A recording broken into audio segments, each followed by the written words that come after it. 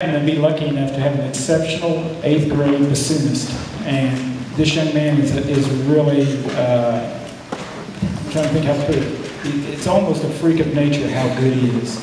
And I just felt like that I needed to really give him his just due. So I happened to be in Chicago, and I found a solo that kind of caught my eye with band accompaniment, and it was entitled "The Old Sorehead." I thought, well, that could fit as well on many levels.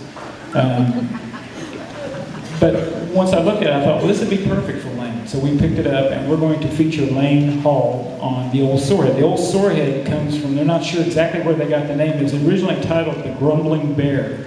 And they couldn't decide whether it was because of the way the bassoon sounds, or that this gentleman just happened to run into some old bassoonist in an orchestra somewhere and thought of it as a grumbling bear, or if it's actually titled after the composer himself, whether he was a grumbling bear. So anyway, this is The Old Sorehead, featured in Lane Hall on bassoon.